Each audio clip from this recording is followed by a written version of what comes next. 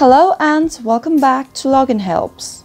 In today's video, I will guide you through the process of logging in to your TikTok with Facebook. To learn doing so, watch the video till the end and subscribe to our channel for more of these tutorial videos. Start by going to your TikTok app and tap it open. From the home page, click on the Me icon on the bottom right corner. After that, tap on the sign up button, and since we are signing in with Facebook, you'll need to click on the login button on the bottom of the screen. Choose to continue with Facebook since we are signing in with Facebook. Remember that in order to do so, you'll need to be logged into your Facebook account as well. And after this simple step, you'll be logged into your TikTok account with the help of your Facebook account. It is pretty easy.